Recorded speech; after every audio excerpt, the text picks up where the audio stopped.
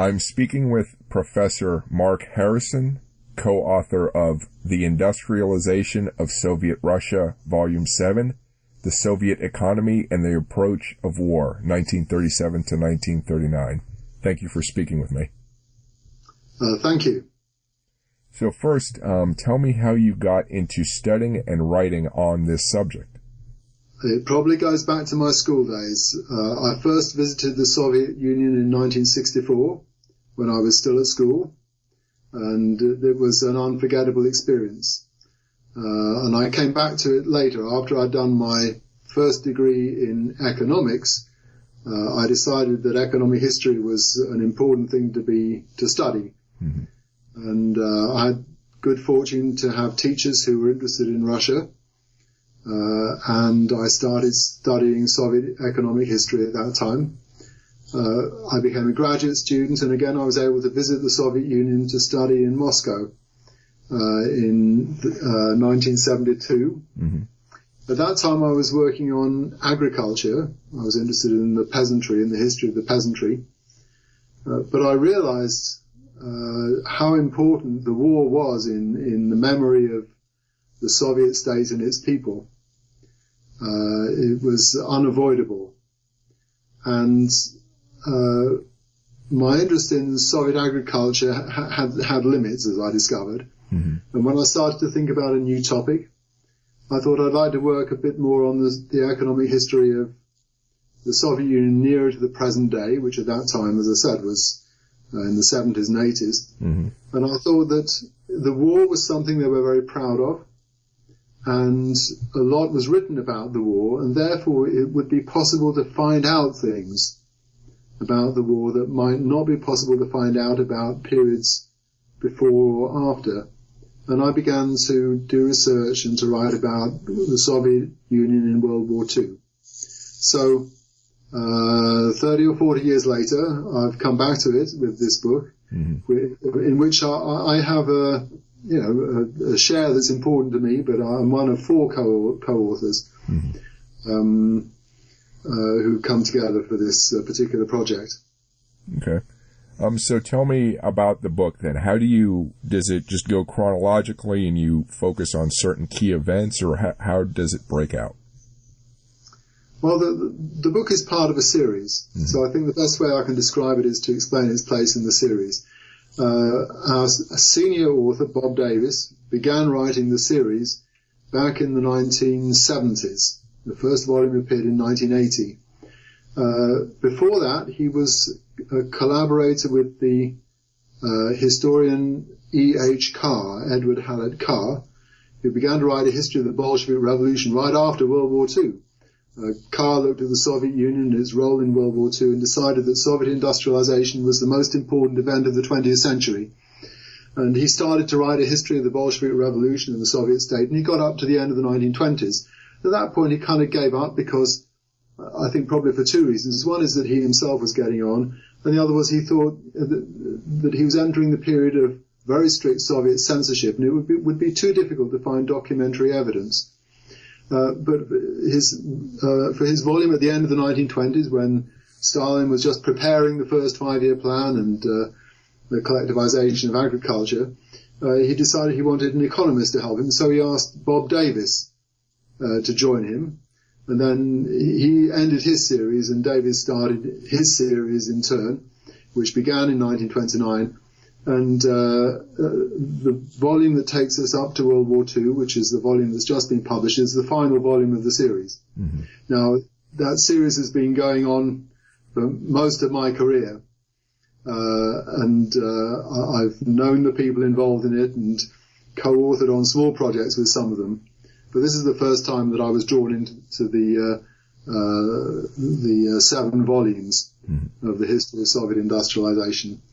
My other co-authors are Davis himself, who I guess is probably the most important living historian of the Soviet economy. Alya Khlevnyuk, who is a Russian historian working and living in Moscow, who's written a great deal about Stalin, about the history of the Stalin period, the politics and the policy making of the period, and especially the purges, and Stephen Wheatcroft. Now, Stephen is an expert on agriculture, on the census and statistics. Mm-hmm. So that's really the four of us. Much of my life has been spent working on Soviet statistics, on the defense industry, military procurement, and more recently security. Mm-hmm. So the previous volume took us up to 1936. And 1936 was not a bad year in Soviet economic history. It was a period of relative prosperity. It came after a recovery from the economic crisis of the early 1930s, which was dreadful for millions of people. Mm-hmm.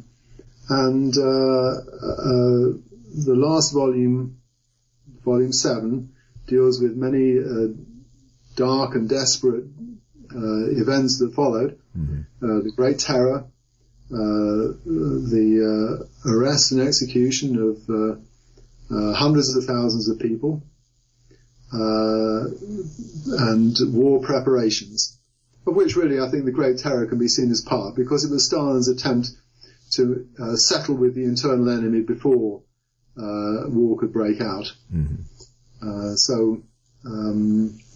That's how we come to where we are now.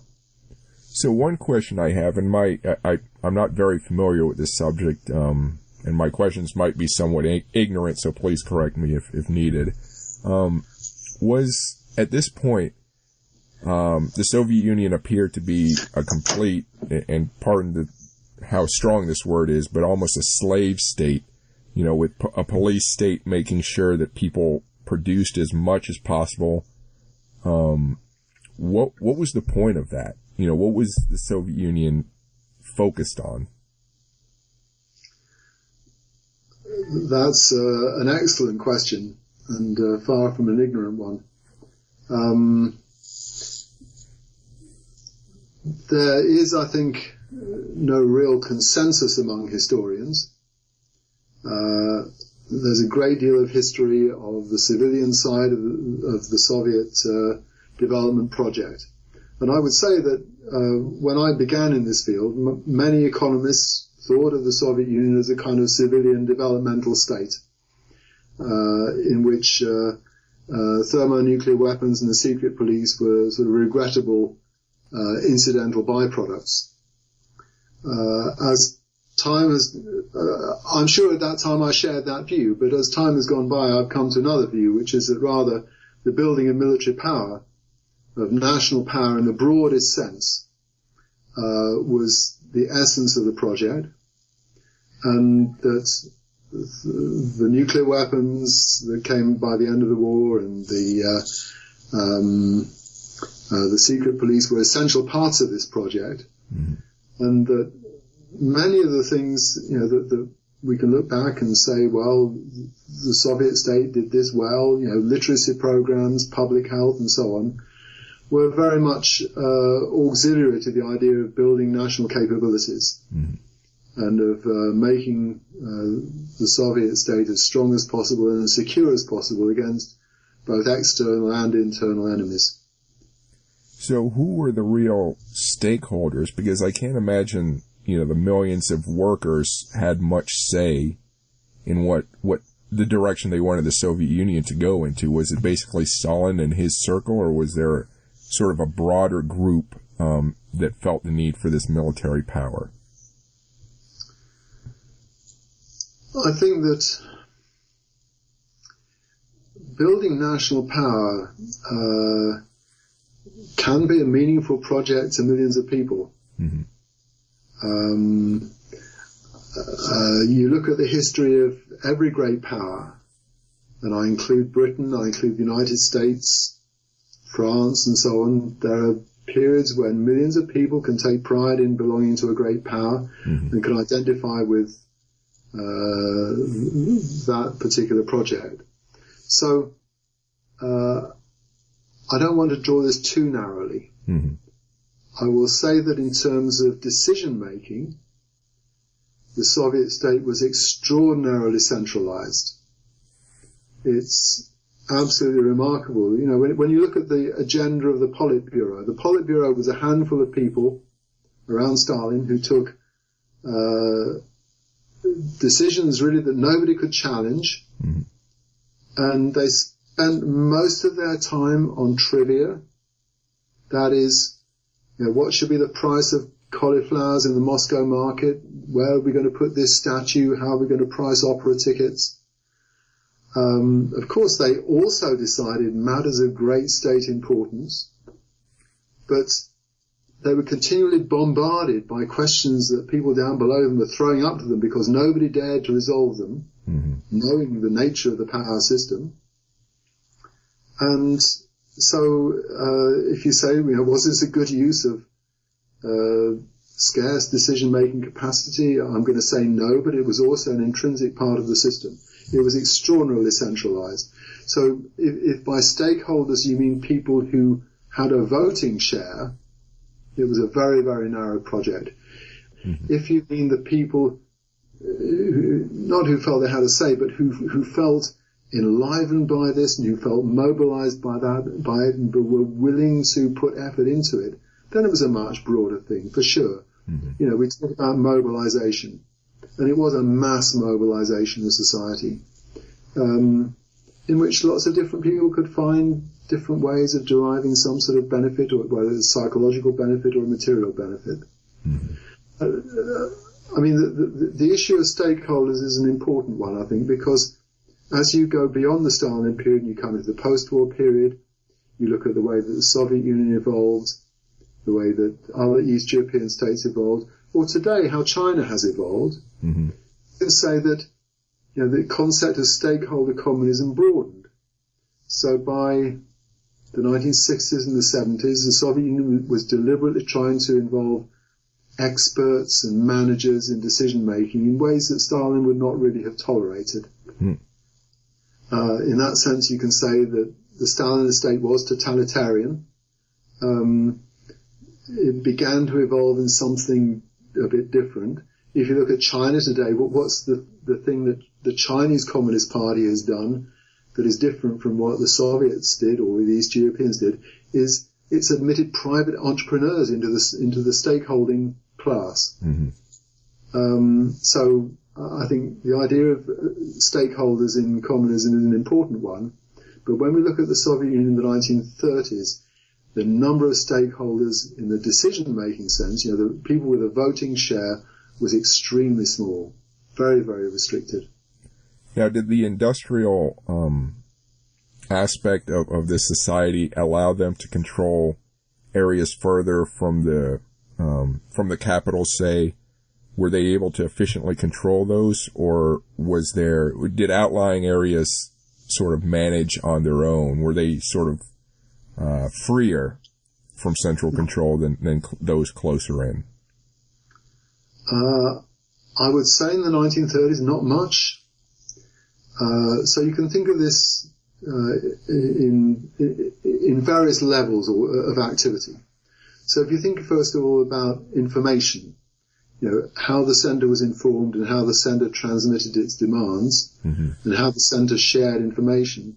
By the time you get to the interwar period, for the first time, you're looking at a period of history where a capital city could reach every province and every remote village through the press and the radio. And that's, you know, really the first time in history that could be done. And so it was possible to exert a centralized control of information and censorship over every village newspaper. You know, they could monopolize the press, they could monopolize the radio, and these were the important things. And so the party line could be transmitted to more or less every single dweller, directly or indirectly, no matter how remote. If you then if you think about the rule of the secret police, the secret police could have an office in every town and city, and could extend its role into the countryside around. And so, you know, when Stalin orchestrated the Great Terror, the so-called mass operations, of 1937 to 38. He could conduct it from Moscow and out in the provinces, hundreds of miles from the nearest railway. People could be arrested, deported, executed, more or less according to quota. Mm-hmm. Now, if you turn to the economy, you can think about the sectors that would seem most naturally amenable to that kind of control. You can think about manufacturing industry and transport, railway transport. And again, you find a very high degree of centralized control over these sectors. And one's evidence in favor of that is that when you come to 1937, this was a year in which Stalin had arrested and sometimes before, sometimes after dismissal, a very high proportion of the central administrative class. Mm-hmm. So the party officials who were administering the coal industry, the steel industry, the railway industry, electric power, the mining and so on, these people were falling left, right and centre. And as they were arrested, production sagged. You can see that actually these people were important to the coordination of the economy, and arresting them and getting rid of them made a difference. Agriculture is a slightly different story. So, we think of agriculture as an activity that goes on everywhere, regardless. Where people settle, they will grow things, they will feed their animals. And Russia's a country where for hundreds of years, the seasons came and went, and peasants went out and sowed the fields and harvested without anybody really telling them what to do or when to do it. Mm-hmm. Stalin changes all this. Agriculture is collectivized, and through the 1930s there evolves this system of planning the basic agricultural operations. It starts with ploughing, sowing, reaping, threshing, and also the growing of livestock, the growing of young animals, and the harvesting of the meat of the older animals and so on. All this thing takes on a rhythm that is dictated by the state. Mm-hmm. So here what's remarkable is that in 1937, the same thing happens to the officials. The officials are relentlessly purged, and as far as production happens, nothing really goes wrong. Hmm. And in fact, things don't just not go wrong, they go very right. And there's very good harvest weather, growing and harvesting weather in 1937, and there's a record harvest, despite the fact that the people at the centre who are telling everybody what to do are being exposed as traitors and spies and sent off to the gulag or shot. Other things go wrong in agriculture from the point of view of the state, but not production. What goes wrong in agriculture is there's an abundant harvest, which for Stalin is, in the end, a kind of negative. And it's a negative in two ways. One is because until the harvest came in, everybody was telling him to be cautious. The harvest the year before was bad. Everybody's worried about a famine, a repeat famine, because there was a terrible famine in 1932. And they're telling him, don't be too ambitious, don't make the plans too high. So he doesn't. The harvest comes in well above the plan. And because the state is not ready for it, the people who benefit from the harvest are not the state officials who should be out there gathering it in for the benefit of the state, but the peasants themselves. They bring the harvest in and they store it away in their own little stores. And as a result, the private sector in agriculture grows. And so for Stalin, this looks like a threat. This is the restoration of capitalism, because the state was not ready. And this makes him even more suspicious of those agricultural officials. There's a kind of vicious circle going on there. Yeah. So you get the sense of this state that wants to control everything and has undreamed of capabilities of controlling everything, and yet things can still go wrong, and things can still happen in those remote corners of the country where party authority can kind of reach, but not completely. Mm-hmm. So let me ask about how the central authority decided what to manufacture. And, you know, on one hand, you could manufacture agricultural equipment or more manufacturing equipment, you know, to produce value, or you can produce weapons, which, you know, it's hard to determine what the value is of security and weapons. So what was the threat that the central authority was building up to face, and how did they decide, you know, that ratio? Okay, so in terms of how they decided it, I think we now know the answer. That is, the Politburo itself, I mean, it did spend time on statistics of steel production and machine tools and aircraft and tanks and so on. Mm-hmm. But the really important decisions that it made were really two. And these were budgetary decisions. That is, it decided the defense budget and it decided the investment budget. And those two things, they were decided in rubles, in cash, and that resulted in disbursements to the military to buy soldiers and kit, and to the industrial production ministries to build new factories. And then the disaggregation into particular targets and particular commodities went on in a kind of iterative way. So there were proposals coming up. Stalin was always very interested in military technology. So there's always a lot of discussion in the Kremlin about this gun or this tank or this plane. And then people were trying to work out, well, what are the implications for steel production, for coal production? Which railways do we need to link up the defense factories and the materials and so on? So, you know, there's a lot of toing and froing, a lot of detailed conversation. But the two key decisions were really these, you know, how much cash to give to the military, how much cash to give to the industries that are building stuff. And Stalin had a kind of intuitive yet sophisticated understanding. He wanted to allocate as much as possible to these things, but he also knew you could give too much. Mm-hmm. If you gave too much to to either of these budgets, prices would go up, and so this was an economy in which there was a high degree of central control over prices, but nonetheless the people down below could play games and find ways of extracting more rubles from the system than Stalin figured they were entitled to. And the other is that the workers would complain, because if the workers didn't have enough to eat, productivity would fall, and the workers wouldn't go on strike necessarily in an explicit way, but they would just start working more slowly. And he knew this. Mm-hmm. And so he understood that you have to strike a balance.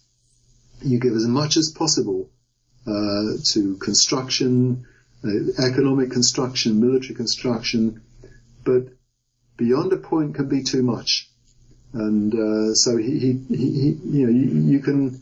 took decisions that in some ways look inconsistent over time. Sometimes he'd want to give more to the military budget, sometimes less. Mm-hmm. But the explanation is what people were telling him about the state of mind of the workers and the state of the economy.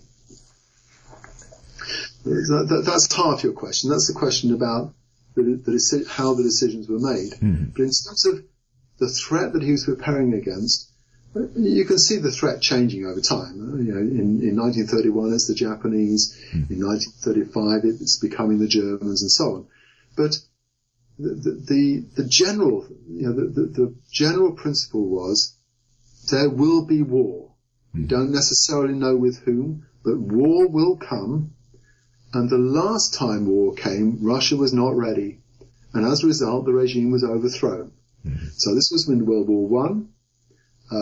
Russia turned out to be ill-equipped to fight a modern war, and the result was eventually military defeat, demoralization of the nation, and successive uprisings that got rid of first the monarchy and then the provisional government, replacing it with the Bolsheviks. Mm-hmm. And Stalin was very determined not to have this happen again. And his orientation to this can be traced back to the 1920s, when the Soviet Union was, right from the start, continually engaged in border conflicts with the Poles, with the Baltic republics, with Japan in the Far East. And every time there was any kind of emergency, he was being told two kinds of things. And one is that the military were telling him, bear in mind that if this does turn into a serious conflict, we are still not ready. And the reason we're not ready is because industry is too weak. We don't have the capacity to make the thousands of tanks and planes and guns that will be required in any major conflict. Mm-hmm. And you can see a series of war scares in the 1920s and the 1930s in which this is a consistent message. And, I don't think it was necessarily a manipulative method. The people who were telling him this were party loyalists. Many of them were sort of clever, far-sighted people. And what evolved from this was a concept of future war. That is, the war that we had to prepare for was not the war that we might be faced with today, which will probably be fairly unimportant, but the future war, which will be a mass war, a war of mass armies and mass motorization, combined arms, and so on. And so this was a very flexible concept, and it could deal with changing threats. So in 1931, Stalin is saying, Russia has always been weak, Russia has always been beaten, we have to make good the gap between Russia and the advanced countries in 10 years or they will crush us. And the enemy then was not Germany, it was primarily Japan, maybe also the Poles. A few years later it's Germany, but the same recipe is being pursued. The other message that Stalin is getting at this time comes from the security police.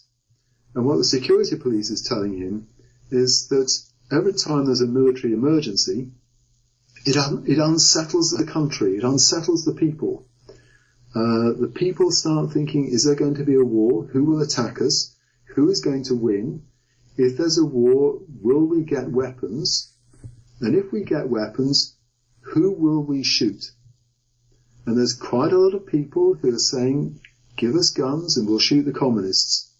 And this is reported to Stalin, and he draws the appropriate conclusion, which is that the internal enemy can be just as dangerous as the external enemy, especially when they act together. Then the threat is multiplied. So from this time you see his determination to prevent any kind of coordination between internal and external opposition, and to repress the internal opposition before it can influence the outcome of a crisis. My colleague Ilya Klevniuk is one who pointed out that Stalin was terribly impressed by the Spanish Civil War, not just because it was a precursor of the conflict between fascism and communism, but because of the Spanish General Mola, who, when asked which of his four columns would take Madrid, said, Madrid will be taken by my fifth column, which is already inside the gates. And Stalin formed from this and similar experiences the idea, I think, of a preemptive war against the internal opposition, which he then carried out in the Great Terror, trying to exterminate traitors, in some cases traitors before they even realized that they might be traitors. The potential enemy. Right. Stalin develops the concept not only of the potential enemy, but also of the unconscious enemy. You can find that as early as 1932. He's writing about the unconscious enemy. That is, the enemy who doesn't realize that when they're put under pressure, they will turn against us, and therefore has to be exterminated now. So, do you know so in their military thinking, I'm curious if you know any principal advisors that he had, and were they building up defensively to match any force that might come against them, or were they building to overcome an enemy? Was that the goal, to take it to the enemy, so to speak? Well, I think that was always the goal, to take it to the enemy. Mm-hmm. I mean, for much of the 1930s, his most forceful advisor was Marshal Tukhachevsky, mm-hmm. who there's a group of generals who go back to this concept of the future war, and Tukhachevsky was one of them. Tukhachevsky was a keen advocate of the offensive. I think Tukhachevsky understood, he expected the next war to be a war of maneuver, and he was one of those who understood that sometimes you have to defend in depth. You have to give way and then regroup and then launch the counter-offensive. Towards the end of the 1930s, Stalin lost trust in Tukhachevsky, and Tukhachevsky was, I guess, the most famous military victim of the Great Terror. Mm. And because Tukhachevsky was purged, some of his ideas were also purged, and you then enter a period between 1938 and 1941 where the idea of a frontier defense became much more prominent. But the idea of frontier defense was always to defeat the enemy at the frontier and then invade the enemy's territory. Mm-hmm. So it was never purely defensive in the sense of simply restoring the status quo before the war. Do you get the sense that the Soviet Union, if it had the chance and the resources, would have struck the first blow against someone, or were they waiting for an attack and then they would basically counterpunch? Well, it's clear that the Soviet Union was capable of striking the first blow. Mm-hmm. And, you think of the war with Finland, for example. Mm-hmm. Or you think of the war with Poland in 1920. But I think that, so the capability was there, and I think that, the willingness to conceive of it was there. There's also a simple empirical question: was the Soviet Union actually planning to strike the first blow against Germany? And that has been a popular hypothesis at some times. Mm. I mean, this is not something in which I've specialized, so I can only report the opinion of the people the historians that I trust. Mm-hmm. And people like Gabriel Gorodetsky and Teddy Aldrichs have written about this and have, I think, made the point compellingly that there is no clear documentary evidence that Stalin was intending to strike the first blow.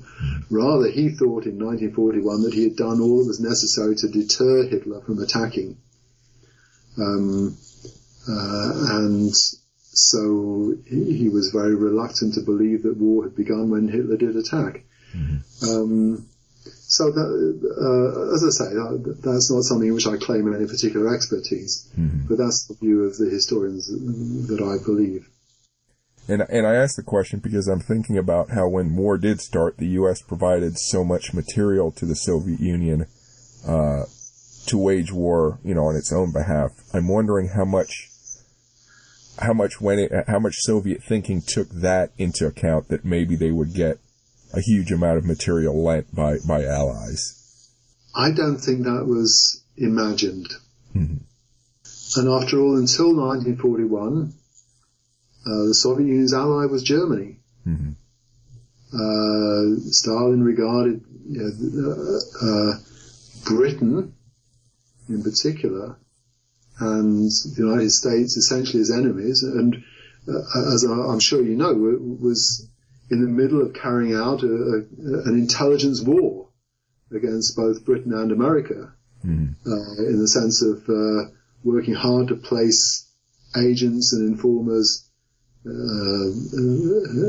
various levels of the government apparatus and in industry and science and so on in the United States and in Britain. Mm-hmm.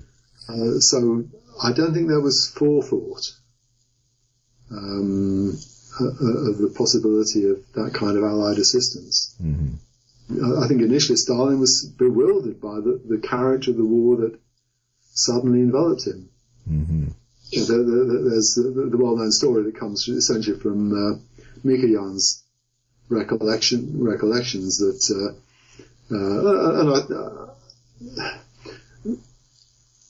Stalin kept things together for a few days after the German attack, and then he went to his dacha in the countryside and was more or less incommunicado for almost a week.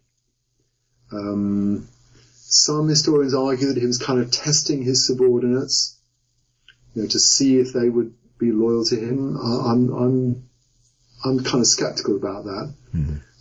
I suspect this was the one time in his life when he was depressed and he thought that everything was coming to an end. But this is speculation.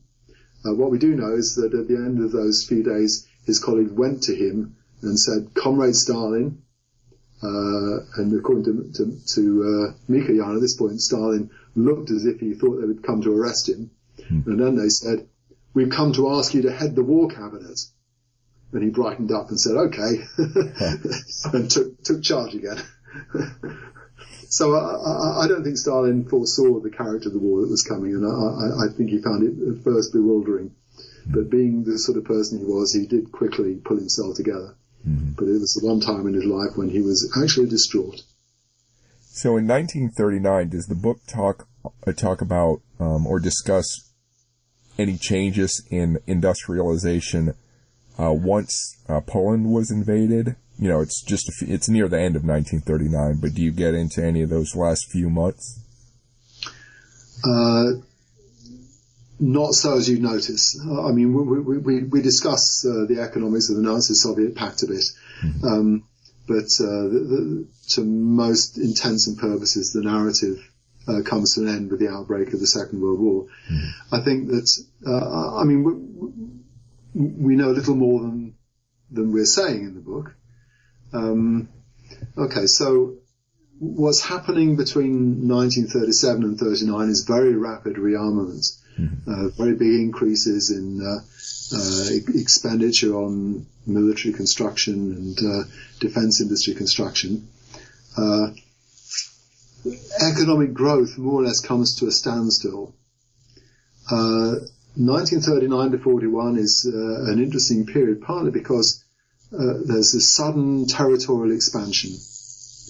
And so into the Baltic and into eastern Poland, these territories are Sovietized, which means that the first priority is to purge the population, to deport or imprison substantial numbers of the former elite, the property-owning classes, the intellectual classes, and so on, bring the press and schools and so on under control, work out what to do with the church, because these are Catholic areas, and the Catholic Church was a multinational church which the Soviets had to find a new way to deal with. Mm-hmm. And so there's a sudden expansion of resources available to the Soviet economy, but there is no growth in the sense of improvement of productivity, just the structural changes that stem both from the expansion over land and the continuing pace of rearmament. Mm-hmm. Okay. Let me turn to the resources you used for the research in this book. Sure. What did you what archives or where did you go for your information? Well, we use several archives. Primarily, there's a state archive, a party archive, and an archive of the economy. So these are three separate archives. The state archive and the archive of the economy are very closely linked. They're sort of substantially housed on the same premises. And there's also a party archive, which is a little distance away in Moscow. Mm-hmm. So the materials that in this book are materials that my co-authors have gathered over many years.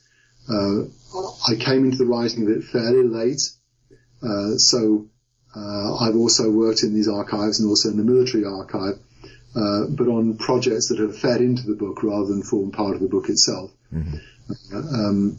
But I know these archives personally, and I know the character of the documentation that's gone into the book. The basis of it is essentially the Soviet Union forms the world's best documented dictatorship, and unlike Hitler, Stalin liked everything to be written down. So the quantity of documentation is just immense.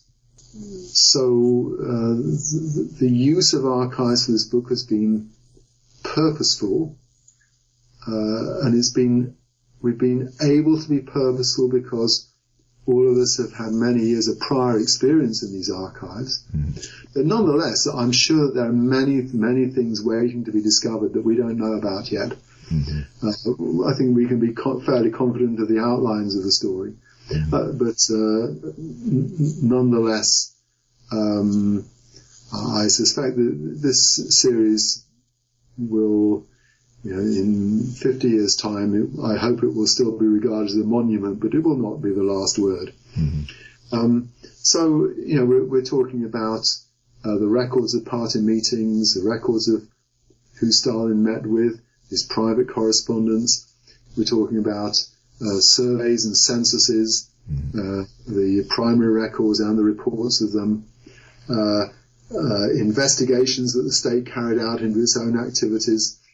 It's almost limitless, the character and the type of documentation that is available now. And, it's true that access to Soviet archives today is not as free as it was 10 years ago, 15 years ago. But nonetheless, the erosion of openness for people like us has been at the edges.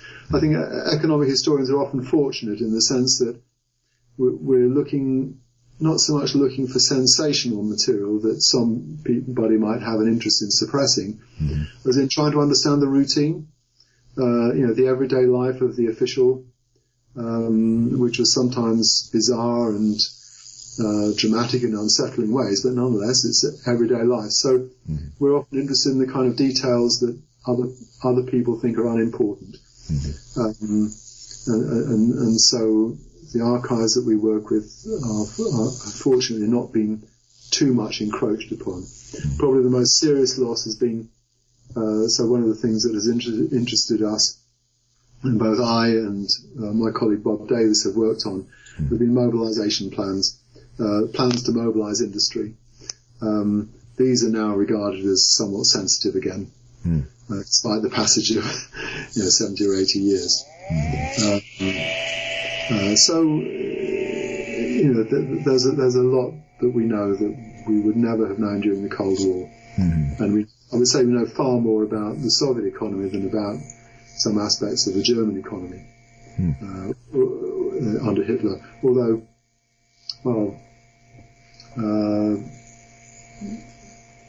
possibly I'm talking in a future sense. One day we will know much more about it than we know about the German economy under Hitler. So I was going to note, a lot of people like to comment or joke or just say, the Germans are so meticulous, they keep records of everything. Even during World War II, they were keeping records of everyone they basically exterminated. But I find the Russians are just as much or more so as meticulous and kept records to that extent. Is that correct? Yes, and I think a difference between Hitler and Stalin is that Hitler relied a lot on trust with his senior officials. So it's well known that there is no document that carries Hitler's signature to exterminate all the Jews in Europe. There's no record of a decision being made, although anybody can see that a decision was made. But in Stalin's case, Stalin signed all of these things. There's absolutely no doubt. To the day, sometimes to the hour when the decision was made. And I think that's a difference. I think there was much less trust between Stalin and those around him than there was between Hitler and his closest adherents. Much less trust. And indeed, you can see that Stalin made a habit of, once you lost trust in somebody, literally, mostly they were dead. Yeah. Yeah, it's I can't even imagine living under a system like that.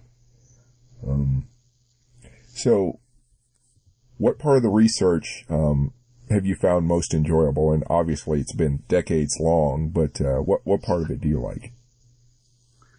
Okay, I'll mention 2 or 3 things. I mean, one is just that I love writing, and in bringing this book to the publisher, I think I enjoyed nothing so much as just trying to make it readable. So, you know, but that's for the reader to judge whether I succeeded or not. I'll tell you about the substance of this kind of work that I've enjoyed. One of the things that I decided to make a study of was secrecy. And so I spent quite a few years working now on the subject of Soviet secrecy, the system of secrecy, what it was for. And I'll just tell you the moment that I formed the determination to do this study, which was I was sitting in the Red Army archive, reading about military procurement in the 1930s and reading a report by a soldier who worked for the Ministry of Defense about a visit to a tank factory. Now, as I said earlier, the Red Army had a budget, and it used this budget, it allocated this budget among the weapons it needed to buy. And it was very difficult for the Red Army sometimes to spend its budget, because people in industry wanted to get they wanted to get as much money as possible for as little effort as possible. So they were always trying to gouge the buyer. And so it's a simple example. They were supposed to sell tanks or aircraft to the Ministry of Defense at cost plus a margin. There's a profit margin they were allowed to charge, and that would be the price. That was the law. They were obliged to sell at that price. So this soldier, he's a colonel, he's an engineer, he goes to the factory and he says, here's the tank we want, how much will it cost us? And the director looks him in the face and says, I can't tell you that. And the soldier says, well, why not? And the director says, well, our costs are a military secret. And this guy is a soldier, he comes straight from the Ministry of Defense, and he says, that's ridiculous.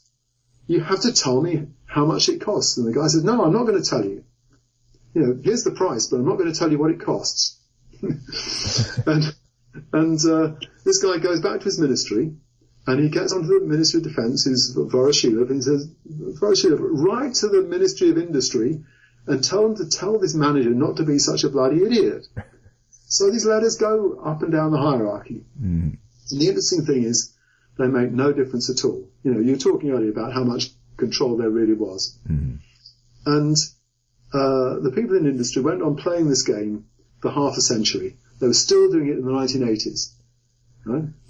And so I just remember reading this document and kind of laughing and thinking, secrecy is interesting. There's a lot here to find out. And so, you can think when the Soviet Union collapsed, the exciting thing for all of us was, first of all, that we could see all these secret documents that we never thought we'd get to see. And there's millions of them. So just seeing them was exciting. And it just took me a long time to wake up to the fact that the system of secrecy itself required investigation. So that's one thing I've enjoyed. Another thing I've enjoyed is, more recently, I discovered the archive of the Lithuania KGB. This archive is in Vilnius, in Lithuania, and it's open. It's also on microfilm at the Hoover Institution in California. And I've got to tell you that using microfilm is a lot easier than using paper. So I've seen it in both settings. And this Lithuania KGB archive is just so interesting because a lot of it's from the time that I was a student in Moscow. I told you I was a student in Moscow in 1972. We were students. We went out there. We knew it was a police state. We didn't really know what it meant. I mean, many of us were we knew there was a Cold War going on. We didn't necessarily believe everything we were told about the West, so we were looking to see if there was a good side to the Soviet state. But we knew it was a police state, and we used to ask ourselves all these questions we had no answers to, like, are we being followed? Do we have files? Do they listen to our conversations? Do they care who we talk to? Do they care who our friends are? Do they care whether we, talk about what we know about the West? And we had no idea. And when we came away, we still had no idea.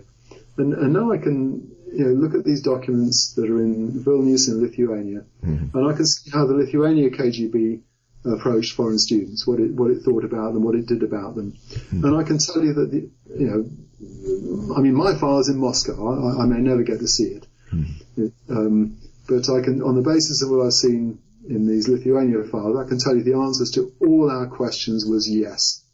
And it's just such fun finding this stuff out and finding out how the KGB actually operated. It's also chilling. Yeah. And this is, the period that I've been looking at is not a period of mass killings or a period when people were routinely tortured or anything. So it's not so brutal in that physical sense.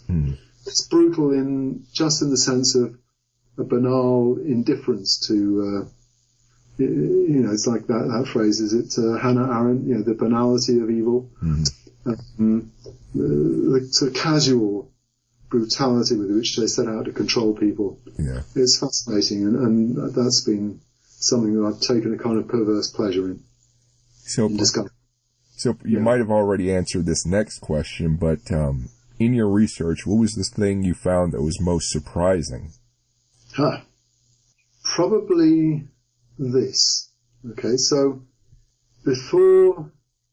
during the Cold War, when everything was secret, we knew that the Soviet Union was very good at building tanks, and it could get into space, and it had all these programs that seemed to be really just, they were politically directed missions, a mission to space, a military mission, and so on.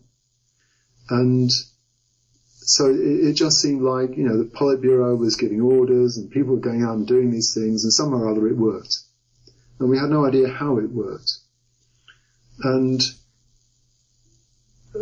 once we had access to the archives, we could look inside and we could see that what was actually going on inside these black boxes was people behaving economically. That is, they were responding to the incentives that they were faced with. They were pursuing their own self-interest as they saw it. Just to give a simple example, how did the Soviet Union develop blue skies science? Or do I mean that? I'm not sure I mean blue skies in a literal sense, but if you think of an area of technology where the answer isn't known, how did they know what to fund? The thing I spent a lot of time looking at was jet propulsion in the 1930s. So in the 1930s, everybody knew that the internal combustion engine was reaching its limits in aviation. And they could see that in some far distant future we would have rockets and jets, but they really didn't know how to build them. And so what was going to fill the gap? And they had no idea. And what you see is a kind of market springing up. It's a market for invention, and there's a supply side that's, there's a demand side which is government officials who have a research budget and they don't know how to spend it. There's a supply side which is inventors and designers who've got ideas and they want money. And just as in any market of that kind, there's a mixture of people. Some of them are geniuses, some of them are cranks, some of them are frauds. Some of them they just want the money. And ex ante, they all look alike. In Britain, we have Frank Whittle, who was born in Coventry, where I'm talking to you from, who invented the British jet engine. And he spent so much of his life with people thinking he was a crank. They gave him little bits of money. They didn't really believe he knew what he was doing. And this, he bore a grudge about this all his life. But the point is, he looked just like the crazy people. because he had an obsession. He was an obsessive. And all these designers and inventors, they were either obsessives or they were charlatans. Mm-hmm. So, and here you've got to sympathize with the Soviet government official. How do you work out who to fund? Mm-hmm. And it was a real dilemma for them. So they spun the money out. I mean, they behaved a bit like research councils. Mm-hmm. You've got the National Science Foundation, we've got our government research councils, Mm-hmm. Trying to understand motivation, trying to second guess what people are up to, not really, lots of brilliant people not getting funding they deserved. Mm-hmm. Because you only know they're brilliant afterwards. Right. Yeah. But then you've got the peculiarities of the Soviet system. So, and you've got Stalin, whose view was, every now and then you shake things up with a bit of terror. Terror will frighten off the charlatans. Hmm. If you suddenly execute 10%, yeah. then the people who are genuinely just out for the money, they'll get frightened off. I mean, that's kind of a rationalization of what he did, but I think in some ways it kind of worked. So discovering that people could behave economically in this system, that was the interesting thing for me, that people were just, behaving as an economist might kind of predict in this very weird setting. Mm-hmm. I think that was the surprising thing for me. Was there an issue that you had particular difficulty finding a conclusion on, or getting to conclusion on, or maybe you still haven't? I'm sure you have many questions, but does anything stick out? I would say there's a couple of things, and they're very different. Mm-hmm. One of them is, we ourselves, as co-authors, we still argue about the logic of the terror. Mm-hmm. When Stalin picked out a particular official for arrest and execution, was it a loss of trust, or was it just random? Mm-hmm. If you lost trust in an official, was it connected with policy? I would say that one of the biggest issues that historians have wrestled with over the years has been the extent to which there were divisions of policy within the Soviet elite that gave rise to sort of visible tensions and conflicts. And I would say increasingly over time, as we've got to know more about these purges, the temptation is to say, well, it was all random. Anybody could have been picked out at any time. The criteria were essentially arbitrary. Mm-hmm. And then there are so many occasions when you can kind of start to tell a plausible story about why so-and-so fell foul of Stalin at a particular time. Mm-hmm. To give an example, the agricultural officials were being purged through this 1937-38, just like the people in industry and planning and statistics and so on. Why did Stalin pick on them when agriculture was apparently doing so well? Was it because they failed to forecast the good harvest? Was it because they failed to plan to collect it for the state? Or was it just because it was agriculture's turn, and I'm not sure whether we will ever get to the bottom of that. Another thing, I think probably takes us back to one of your earlier questions, which was the economy of 1937 to 41, and the economic significance of the Nazi-Soviet pact. And I think that this is something about which we can find out more, and we probably need a fresh study of this 1939 to 41 period. Mm-hmm. But I've got to tell you, I'm not doing it. So that's a kind of invitation if anybody's listening. So what do you hope the book will do? Well, we hope that we see the book as the capstone of the series. Mm-hmm. We think that the book shows not only a number of interesting things that were happening at this time, but also it demonstrates that tendency to militarization.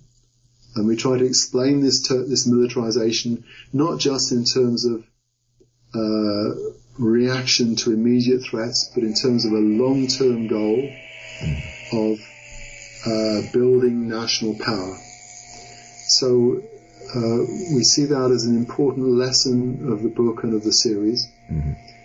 From that point of view, we think it's wrong to say that the Soviet economy was just a failure. Because despite the horrendous costs and the human tragedies that followed in its wake, Stalin did actually succeed in building an economy that was adapted to the era of mass warfare. And World War II proved that. You can perfectly well say that the Soviet Union might not have won the war without Allied assistance. It didn't defeat Nazi Germany on its own. And there are those who say, and I think there's something to be said for it, that in fact the role of the British and the Americans in defeating Germany is sometimes understated. People sometimes go too far the other way. However, it's clear that the Soviet economy, from Stalin's perspective, was a success. It built national power, it built a stable regime, sufficiently stable that he could withstand a devastating invasion, pull himself together, and lead the country through it. Making mistakes all the way, but then everybody makes mistakes. Churchill and Roosevelt made terrible mistakes as well. So Stalin was not the only one. And probably the costs of Stalin's mistakes were higher than the mistakes of Churchill and Roosevelt, but nonetheless, the war was won.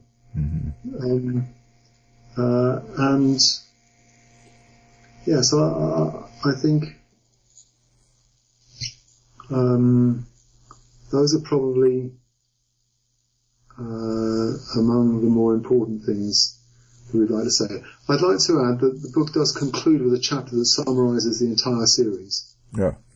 And so we hope that people will use that final chapter. If they don't feel like sitting down to read 400 pages, they'll use that final chapter as a way in to some of the previous volumes and so on. Yes. Okay. Can you speak to any difficulties you had, you and your co-authors had, in finishing the book and getting it published, and how you overcame those? Well, our publisher has been fantastic. Palgrave, previously Macmillan, I guess it's Palgrave Macmillan now, has published the entire series. And at one point, Bob Davis said to me, "Just send them the book; they'll publish it." I was a little bit more careful than that, but they've been very, very supportive and very attentive to our various needs and requirements, not all of which were standard. I think it was, it's always difficult to finish a book when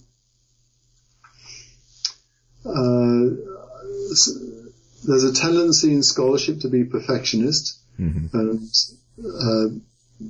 that's not always a good thing, and sometimes it inhibits the finishing off of things. So I think each of us has felt, okay, you have to draw a line, but there's this thing I don't know yet, and what are we going to do about that? So that's always a difficulty, but perhaps that's one of the advantages of age. I'm not sure if I should reveal this over the air, but my next birthday I'll be 70, and I increasingly have the feeling that one needs to finish things off. So I think that's the previous stages of my career, the whip to finish things off was things like, you don't finish this off, you'll never be promoted, or you won't be confirmed in your position. And that was a harsh discipline. I don't feel that now. But I do nonetheless feel that there is an external authority that wants me to get it done. So that was the countervailing power that made us finish the book in the end. Do you have a writing project that you are now working on now that this is done? I have a couple of projects that both stem from my reading of these wonderful Lithuania KGB files. One's a literary project, which is about informers. So the idea is that nobody tells the informers' stories. The informers generally don't tell their own story, and nobody's interested in them because they're not regarded as sympathetic figures. And among the files that I found are a few that tell the stories of the informers, not necessarily in their own words, so one has to approach these things with caution. And indeed, perhaps something we could have talked about earlier is the extent to which you have to regard all of these historical documents with caution. But it's something that I think experience helps with. So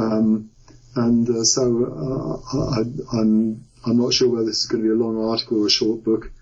It will tell the stories of some informers. These are the stories that were collected by the KGB, I think, for training purposes. They wanted to explain to their agents how to handle they wanted to explain to their officers how to handle informers, how to develop them, how informers would come to them, how they would make use of them, and how they would develop them. And what you learn from these stories, I don't think they're representative. They're not intended to be representative. But they're extraordinarily varied. They're often touching in very unexpected ways. And one can only be thankful that one was never faced with the dilemmas, the moral and physical dilemmas that these people were faced with when they decided to become informers. So I think that could be interesting. And the other is a more quantitative project, which is about low-level political crime. What was it that ordinary people did that brought them to the attention of the KGB? The political equivalent of dropping gum in the street or breaking windows. So it would mean going to the bar and getting drunk and cursing the communists, or listening to Western radio, going to work and telling your workmates what you'd heard. Or it's very sort of minor infractions of social norms, which the KGB regarded as potentially precursors to more serious offending. And so they had a kind of zero tolerance policing concept, that you had to step in quickly and bring people up short by warning them that their behaviour would not be tolerated if they continued. And so they brought people in then for a little conversation, which I think was a genuine conversation. It wasn't a brutal interrogation. It was just to say, look, we've noticed you. You have a problem. We'd like to help you not to reoffend. And I have hundreds of these records of these interviews. Again, they're very varied, although they all tend to follow a certain kind of template in terms of the responses that the KGB got. First of all, the people involved would say, no, I didn't do it. And then the KGB would say, yes, you did. On Thursday you did this. On Friday you did that. And then the person being questioned would realize that actually the KGB knew everything. And the reason they knew everything is because their friend, their relative, had been informing on them, which meant you're on your own, and at that point they crumbled and became very sincere and said, I will never do this again. And the rate of reoffending was astonishingly low. It was a very frightening experience. So I've got a lot of these records, and I hope before too long to code them and get some grasp of who the offenders were and what they were up to. Yeah, I think that would be very interesting to see. So where can people find your thoughts and writings? Do you have a website, social media, anything like that? The easiest way to find me is just to Google Mark Harrison Warwick. I'm at the University of Warwick. Americans pronounce it Warwick. WARWICK. So I have some web pages, one that contains preprints of most things I've ever written, and I also have a blog. So if you Google Mark Harrison blog Warwick, Warwick, you'll find me quite easily. Or Mark Harrison Soviet does as well. There is another Mark Harrison at Oxford. He's a medical historian, and we're sometimes confused. So if you end up on the website of the Wellcome Institute for the Social History of Medicine in Oxford, it's the wrong one. Okay. But also very interesting. Yeah, I'm sure. All right, so that's all the questions I have. Do you have any final thoughts or words? It's been a pleasure talking to you. Yes, you too. Thank you very much. Thank you. This podcast has been presented by War Scholar. Thank you for listening. Don't forget to visit warscholar.org or militaryhistorypodcast.com for more great interviews and military history information. Your visits help support this podcast. One of the best ways to provide feedback for this podcast is to rate me on iTunes. Please give me a good rating if you liked it, or feel free to give me a bad rating if you didn't. I'll use that feedback to make this a better podcast. You can also follow me on Instagram under Chris Alvarez War Scholar. That's Chris without an H, C-R-I-S. On Facebook under War Scholar, on YouTube under War Scholar 1945, and on Twitter under War Scholar. Thank you, and I hope you return to this podcast for more great military history.